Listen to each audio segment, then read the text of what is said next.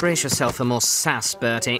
Ivy D, old Tom. I was getting worried you'd be a no-show. Hell, I didn't have much choice, did I? No, you didn't. But you're here now. Huzzah! Ah, you remember Stefan. Woo! Stefan is mine. And what is mine is yours, amigo. Thank you, but I'm good. I'm good. Woo!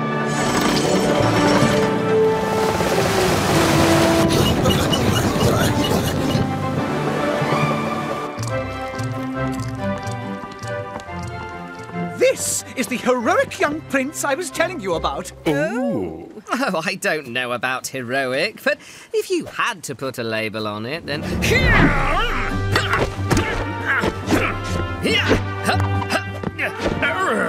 Bravo! Did you see that? Oh, Tatiana! I'm very happy you could join our lovely party. Your Highness, please accept a small thank you gift for this unexpected invitation. Oh, a parsnip. My, how thoughtful, Tatiana. Or is it, in fact, a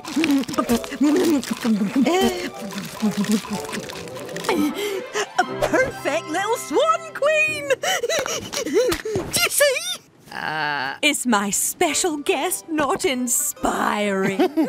Seems rather spoony, if you ask me. My special guest also has a few tricks up his sleeve, don't you, Raymond? Certainly!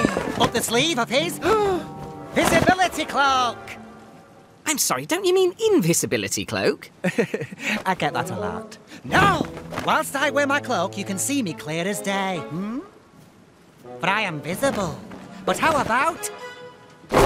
Oh, no, thanks. I'm invisible! Invisible! Invisible! Oh my, what is that? A floating cupcake? Oh! Look at these hairs. Could they really be dancing? Oh, look. Is it a ghosty? Or is it just Raymond? Most impressive. Did you see that, Swan? All I saw was a floating cupcake and some prancing hairs. But he was there the whole time. Why have these poor creatures been invited to a royal feast? Now, everyone, 'tis my great Swanner to introduce the Eagle King, ruler of the 5 kingdoms.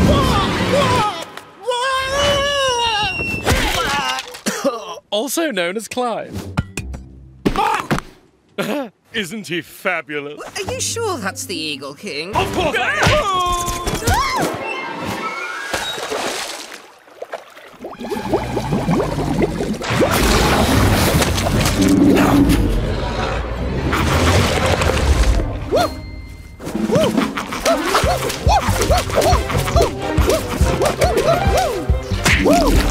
Just ignore them. It's that ghastly axolotl.